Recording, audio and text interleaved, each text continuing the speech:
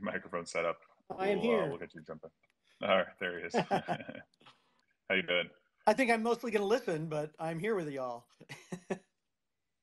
Cool.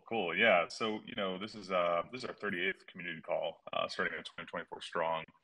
I thought it would be a good idea to, recap some of the highlights. A lot of stuff happened last year. We don't have to go too deep into it, as I think we want to focus a bit on 2024 and what's coming, as I think most of the community might be interested in. So, yeah, I mean, obviously, I think maybe we divide this up into like three categories to keep it simple, between some of the development uh, we've done over 2023, some of the community stuff, and then I think the larger Agoric ecosystem developments.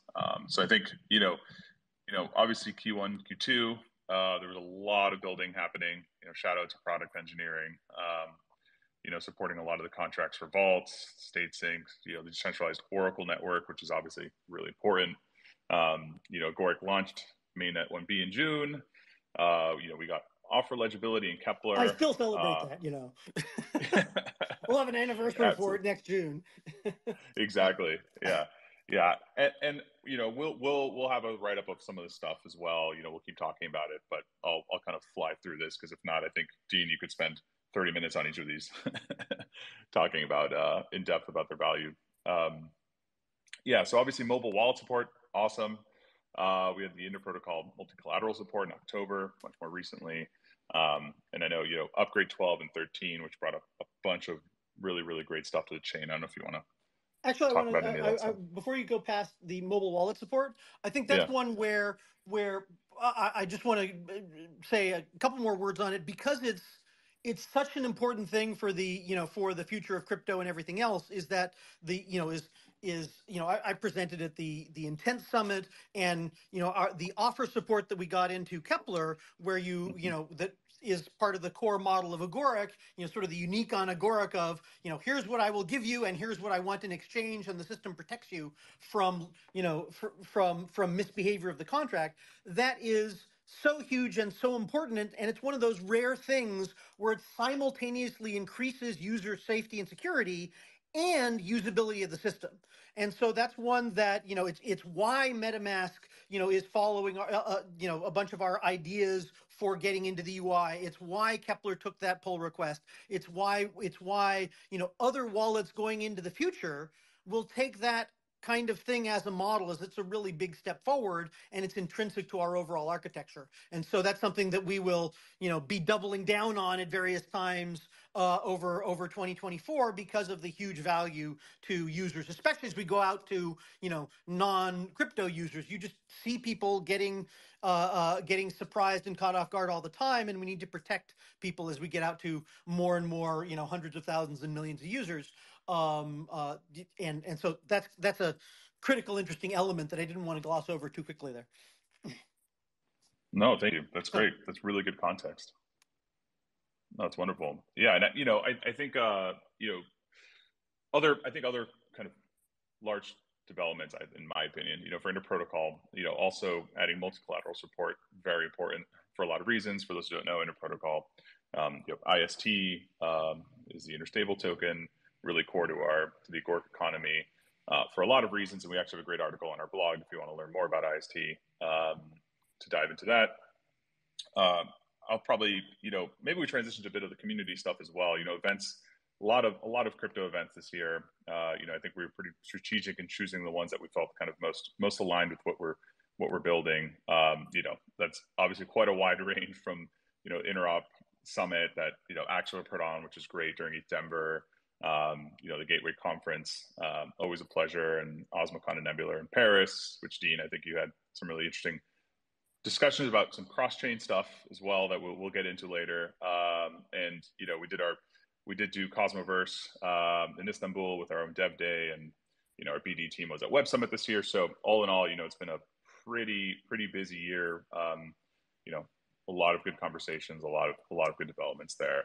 And I have to note the Chainboard Academy that the Byte Pitch folks put on, which was I believe 8 weeks virtual academy to drive share basically the zero to hero developer journey for a set of developers who wanted to learn how to build on Agoric.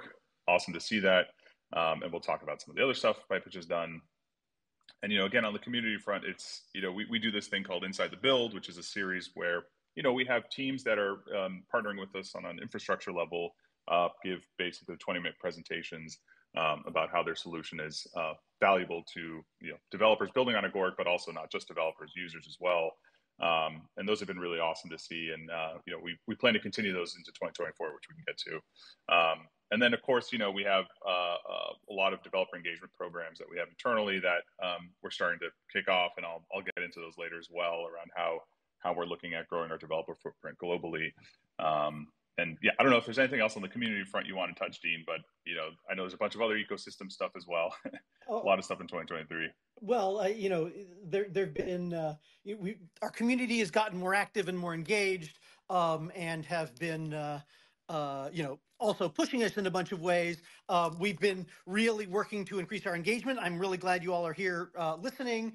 I'm really glad of the activity in Telegram conversations and Discord and in Twitter, and that's something that we will steadily continue to do. We know how important that is, and really appreciate the time people and attention people give to the stuff that we're working on. We will have lots to talk about this year as we ramp up and roll this stuff out. So I'm really looking forward to that. Awesome. Yeah, and I do want to get to some of the 2024 stuff, because I'm sure some of the community members want us to start focusing on. Absolutely. But there are two big things. There are a lot of integrations we've done with BitGo and SubQuery and Kado, but I think the launch of KREAd in October, and then more recently Crabble for short-term lending of NFTs. So those are two of the apps that launched very recently, which you can read up on our blog, on our forum. But again, really, really excited to see those things come to fruition. So before I transition to this, I don't know if, Dean, there's anything else you want to add. If not, we can kind of kick off. Yeah, lots. I very much like a lot of the the chain level and token level stuff. Pine Street integration, as you said, BitGo, Gate.io listing, and so there's more ways to get billed. And but on the engineering side, the other thing that people might not have noticed, but is really important, is since September we moved to the cadence that we promised over summer of steady monthly releases. And the efficiency of those releases, the deployment of those releases, the smoothness of getting them out there, has been increasing, where we really get, continual performance improvement, continual, addition of and unlocking of functionality, easier releasing of third-party apps, those kinds of things. And so, I'm excited that the engineering team has stepped up to that, but I'm also very grateful for, some of the releases require chain restart, and the validators are all over that and just execute that beautifully. Some of them do not, and that's in some sense even more exciting, where we can have a vote that will deploy and upgrade some contract without it, with the chain, barely even noticing. And so that's going to improve and increase over time. We will continue that stream of releases, and there's a roadmap of those going on out into 2024 as we release more and more functionality supporting some of the initiatives we'll talk about later. So that's all. Perfect. I love software, Well, we didn't know. Great, thank you, Dean. So let's pivot a bit to 2024. I'm going to bring up Roland, I think. Yep, here you are. If you want to jump up here, Roland. Hey, Santi. Hey, man, how you doing? I'm doing good. So thanks for having me up here, Dean. Good overview of 2023 here in terms of development. I think maybe one thing to add, which will kind of run into my first bullet for 2024, is we also, especially towards the end of Q4, had a big focus on improving end user UX. So there were a few friction points in working with Agoric dApps. For example, needing to use a separate tab for the Agoric wallet UI, which we made great strides on. So Dean already talked a little bit about the mobile wallet support, but as part of that, what we also did was allow dApps to very easily send their transactions directly to Kepler for signing, have Kepler display them the right way, which also means from the user side, you don't actually need to use the wallet UI anymore for those things. You still can use it for IBC transfer, but as we'll see sort of coming into 2024, you may not need it for that either moving forward. And so really want to continue that focus as one of our key things moving into Q1. We have a few other end user friction and quality of life improvements that we're really excited to ship relatively soon. One of them will be avoiding the need for a separate transaction to provision a smart wallet.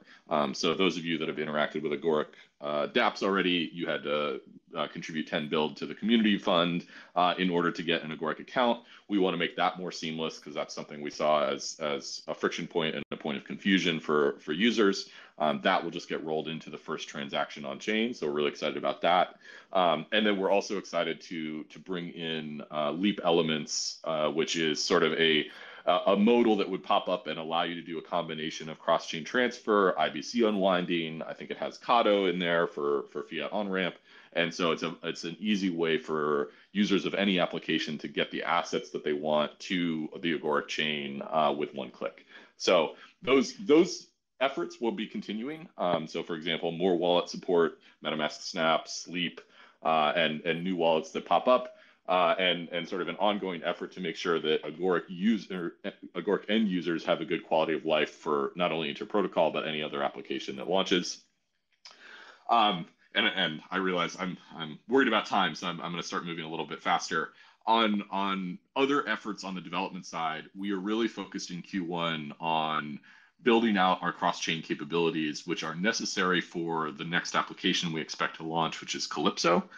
So the Mystic Labs team has talked a little bit about Agoric before. If you were with us at Cosmoverse, they did a quick demo.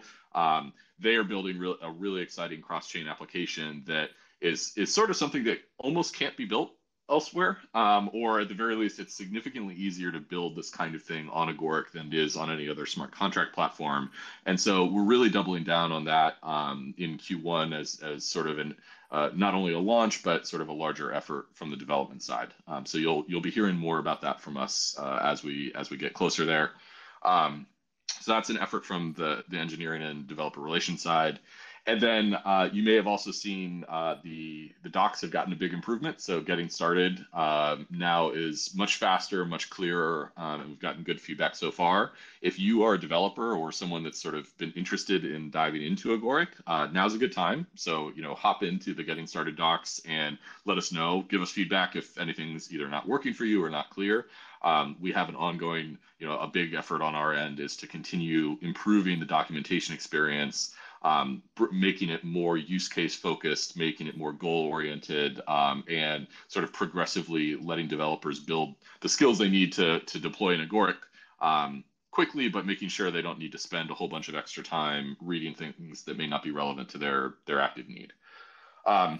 Moving a little faster here, a few other efforts for Interprotocol. So we have an open source liquidation bot that should be coming soon. Improvements to liquidation visibility, improvements to multi-collateral support on Interprotocol. And then we also expect the community largely will likely drive more collateral additions. So Agoric Opco development is mostly out of the pathway there. I think we probably have some testing that needs to happen for each new deployment, but beyond that, it can be community driven, and we're really excited about that. We'll be upgrading the Interchain stack, which is sort of IBC, Comet BFT, and making sure that we have we're sort of getting up to V7 there, and then we're also pushing for upgradability throughout the chain. So we have a bunch of different layers. We need to make sure that those are able to be upgraded to sort of unblock future releases. So that's a bunch of big near-term efforts. Expect you'll hear more from us on larger 2024 goals sort of coming over the next several weeks. And I'll pass it back to you, Santi. Yeah, awesome. Thank you, Roland. Yeah, I think I'd probably maybe touch on some of the ecosystem stuff. I mean, we talked about what happened in 2023. I wonder if we have Vanessa here. Let me see. Vanessa, are you able to? Yeah, I'm here. Hello. Yeah, hi guys. No, I mean we're covering a lot of ground quickly. 2024 is going to be exciting. It is exciting to see Calypso will be launching this year. Roland highlighted a lot of the key points as to what they're building and why it's differentiated in Agoric. They're also an eager and exciting team that have background in DeFi and working in building open source software for enabling better experiences for the DeFi community. We're also going to be welcoming new dApps to launch in the ecosystem this year. We're in talks with a number of companies that have existing user base or reach in certain industries. So we hope to bring some of those exciting announcements to you over the next few months. And our conference attendance from our team is still going to be by and large on the crypto space, but also reaching some of that growth of existing companies in the Web 2 space. Much like we did with Web Summit in Lisbon, we're expanding our footprint to other Web 2 conferences to bring Web 3 to them. Awesome. Yeah, I mean, I think, in thinking of these teams, it pairs nicely with a lot of how we're thinking about developer communities, and how we start growing those, right? So a big thing we're doing, we started last year and we're actually like scaling out much more now is generating a more frequent cadence of meetups that also result in more technical workshops in key areas. So we've been kind of on this path with in Turkey with our advocates Onar and Bugra, who have been leading that charge tremendously. We were recently, Jeet, one of our team members, was recently at IBW in India, right, to look at how we started scaling our footprint there, and actually a few of us, including myself, are in Argentina now.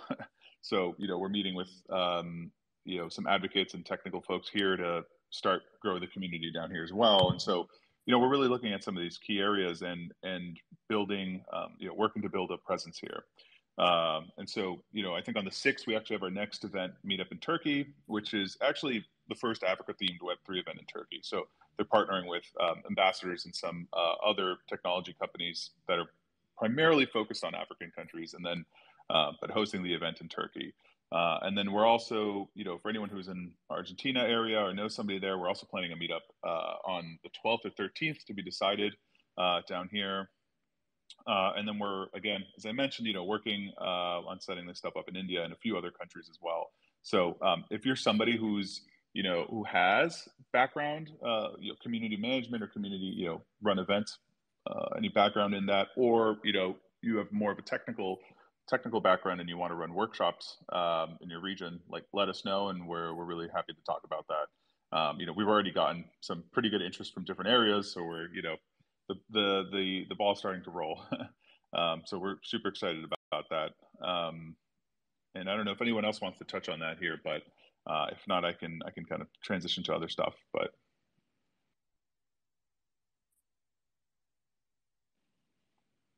cool. So maybe, I'd love to bring up Rick. Do we have you here? Rick, yeah, I am here. Hey, how you doing, Rick? Hey. I'm good. Happy New Year. Thanks, and man. Happy New Year to everybody in the crowd today. Thanks for coming, guys. We really appreciate it.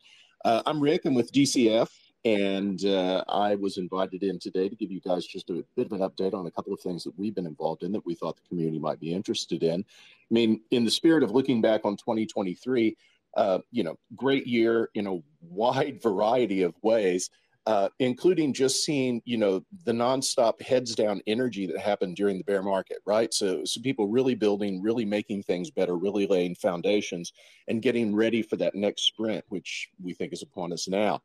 So that was super encouraging to see and made me feel really good about the resources at Agoric, the depth of resources, the depth of skills, and also just watching the community, particularly the validator community, get involved and keep things going. It's been really awesome to watch, and I'm really looking forward to 2024 as a result. Last year for DCF brought the launch of our grants program. We launched that in conjunction with Cosmoverse. We've had a few applications come in, not an overwhelming number. I think we've had 5 at this point in time, and one of those was withdrawn. We've granted one of them, and that is currently up as public beta, and that would be cosgov.org, cosgov.org. And cosgov is a GUI that allows you to post proposals for the Agoric L1. And we are looking to expand that throughout Cosmos, and we're also looking right now at reskinning it and improving the usability on it before we go through a full public launch. But it is up and it is usable. We've been getting good feedback from people who've been trying it out. I encourage you to get in there and take a look at it, and stay tuned as we do the full launch with the new skin. And and we look at expanding CosGov, we'd love it to embrace the other Cosmos chains. This is supposed to be governance tooling for, the Cosmoverse, not simply the Agoric L1. Just so happens we're starting with Agoric. Also, 2023 brought the refresh of our... Yep. Before you leave CosGov, Yeah. one thing I wanted to add, as speaking from a developer's perspective, it turns out it has been incredibly useful as we've been doing, both internal hackathons, external hackathons, working with folks that are starting to, build quick apps in JavaScript, to be able to apply it to our test nets and to even local test nets to do exactly the same thing of upload bundles and deploy local governance and things like that. So the tool, it's not just that it works for the Agoric main chain, it works for, we've used it across 10 different chains in the last month or two. So that project that you guys started is really good. Awesome. I love it. So people, get out there, try it out, and help us expand it. In fact, this dovetails, or I was actually talking about the delegation program. I'll come back to this. We started the refresh of our delegation program near the end of 2023. We accepted applications all the way up to the end of November. We wound up taking 44 applications in. We are still reviewing those. We were hoping to get it done before the end of the year, but the holidays caught us. So expect to hear back from us on delegation within the next couple of weeks, and we'll certainly get it out the door before the end of this month. So that's something else that's carried over from 2023. Now, to go back to what I was just saying, we launched over the holidays between Christmas and New Year's very quietly the DCF Bounties Program. So if you go to dcfoundation.io right now, you'll see up on the main nav, there is a bounties link. And you'll find in there the first 3 bounties that we've put up just to get the system up and running. And all 3 of those relate to the expansion of CosGov. So if you take a look at CosGov and think, wow, this is really cool, I'd love to have this for osmosis, for whatever, there's grants to our bounties against doing that work. There are also bounties for adding different template types and expanding that tool. So jump in there and take a look, and bookmark that page, as we will be building out that bounty section as we add more things across Q1. Looking forward to 2024, DCF is really pumped about the fact that the improvement in the market means that we've got more flexibility with our treasury. We also feel that, inter-protocol with the vaults functionality and the extensibility that is built into inter-protocol, it has us positioned very, very well to take advantage of that next bull market run. And we're going to be scaling up to meet that demand. And we're really looking forward to having a very bullish year, a very hard pushing year, a hard driving year that's going to see us in a much different position this time, 2025. So that's pretty much all I have for you guys today, Santi. Unless there's something that I've missed, and I'm happy to also take questions if that's the case as well. So I'm just handing it back to you now, Santi. Thanks a bunch. No. I'll jump in and thank you. Thanks, Rick, for that. Because you made me realize I had to say one thing with respect to our delegation program. It is largely done, largely distributed. We were waiting for some tokens to finish unbonding. So there's one last wrinkle that needs to be done, and it'll be done by the end of the week. For any validators in the audience, apology for that delay. That'll happen this week. Awesome. Thank you. Yeah, and I also want to mention some other stuff on some of the marketing side. So our content team is actually partnering with an agency to produce a lot more user-oriented content. In talks with our community, that's something people have brought up. They think we can do a lot more of, so we want to improve there. So we're actually really excited for that, and you should start seeing that very soon. We also have a handful of marketing campaigns for this year, and especially the first half, more specifically that will really drive the refresh of how we want to position ourselves in the market, and communicate that Agoric value prop kind of more effectively. So both of these things are kind of related with each other, but we're kind of really hyped to get this out there. We think it's going to help connect us with the kind of projects and developers who we think will find Agoric as the right chain. So keep an eye out for that. And as I mentioned earlier, marketing is also, again, really focused on expanding our global presence. We do have a lot of these developer engagement programs, but as part of that, it's also branding events that we want to put on to really, really highlight the Agoric value prop and why we're kind of the best chain to build on. And so keep an eye out for those as well. And I guess maybe the last thing, we are very, very early discussions. I don't know if Dee might get mad at me for dropping some alpha here, but very early discussions around, what a virtual hackathon might look like. So if folks have ideas around that, we're also open to hearing those. But keep an eye out for that because it is something we're really excited about. So more to come very soon, but 2024 is going to be a packed year. And I'm yeah, so I don't know if mad. anyone else. Hey, you guys usually have to sit on me. I want to talk about the stuff we're doing for, cross-chain stuff and chain abstraction, which we'll talk about, later this month. Oh boy, yeah, that's a juicy one. I'll wait. Oh, yeah. All right, deal. Yeah, we'll have to stop rolling from Sneaking Alpha 2 here. But all right, thank you everybody. Yeah, if there anyone else wants to jump into anything that I might have missed for 2024, if not, this was awesome. I will shout out. I see Web3 Wiz in the audience. He's been covering the Yes. Agoric chain news on Twitter, and I love it. Thank you so much. To see that, and as I said, for the folks that are now active in Discord, even when they're pushing us to do more, it's been really valuable and helpful. So, thank you all. Yes, thank you everybody. Santi's never going to keep me from spilling alpha. I love it. All right, thanks, folks. Thank you. Have an Bye-bye, awesome everybody. Start of your year. Thank you, everybody.